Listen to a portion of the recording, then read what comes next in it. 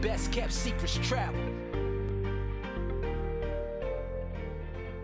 Exactly, and that comes straight into our next point, which is talking about budgets. Because in our first episode, we talk about planning, and one of the main things about planning is, you know, if you're going up to the Alps and your main goal for the whole trip is you're climbing, let's say Mont Blanc, and you're going through these refuges, you know that a beer is going to cost you probably 8 to 12 euros just for a can of beer.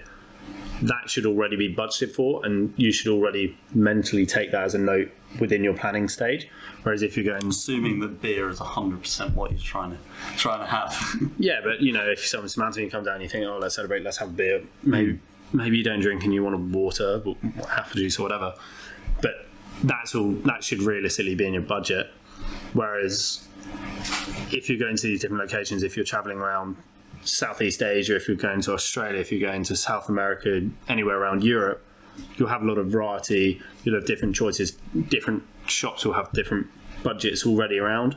And food and drinks generally something which is quite hard to haggle with anyway. Yeah. Whereas as soon as you start looking at clothing, local stands then become a bigger player in the haggling world, because they really want you to buy it off them, whereas and they're often the people running the shop and in there are also the owner of the shop, whereas if you go to some of the brands, won't name drop too many, but if you know, we're in Cusco, there's a Helly Hansen, North Face and all that stuff, because they know there's hikers around there, and those people in the shop have very limiting power in terms of what discount they can give you. Their job doesn't completely, and their sort of livelihood doesn't depend on you buying that one jacket that day. Yeah, exactly. Whereas us going and buying the jumper really benefits on the local community.